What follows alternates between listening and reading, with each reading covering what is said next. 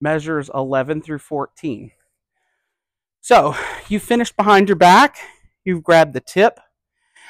You're going to let go with your right hand, pull up and through, 1, 2, passing it off to your right hand.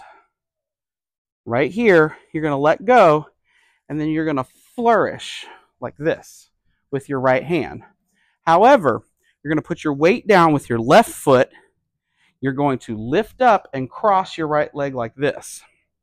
And as you do that, you're going to stick this part of your forearm under and wrap it around so that it circles underneath. I'll show you from the side. Underneath. Yeah, to the back. Underneath. And you're going to grab that right here underneath the basket on count 5.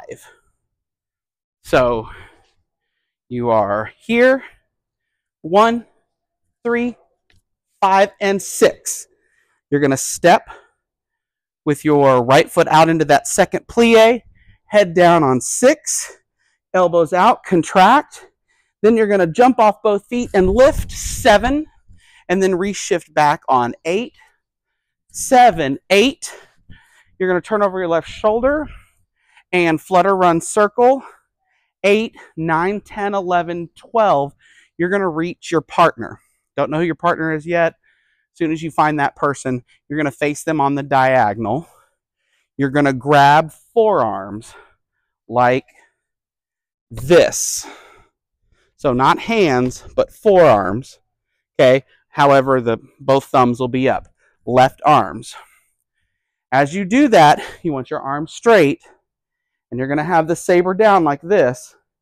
On count 13, you're going to do basically what you just did a second ago on count 7. You're going to pop it up again. You're going to bring it down.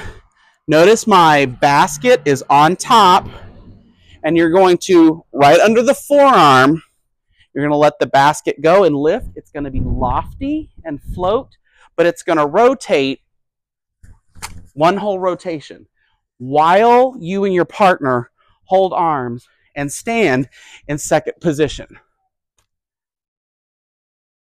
That's 13, 14, 15, 16. So all together, you have 1, 2, 3, 4, and 5, and 6, 7, 8, 9, 10. Grab your partner, 13, 14, 15, 16. Now, it's going to take practice with you and your partner so that you can throw and not get disconnected from each other in your arms.